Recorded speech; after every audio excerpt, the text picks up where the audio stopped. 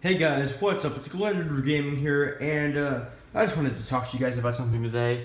So you guys know I have a webcam right here, Canon T5 Rebel, and I haven't been using it a lot, and the reason is because I have an application, it's called SparkleCam, and it's caused my computer to crash recently, so I tried reinstalling it, which would be a shame because I paid $60 for the software.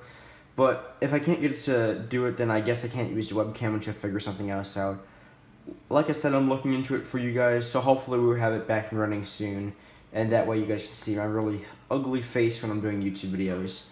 So just a quick little update for you guys.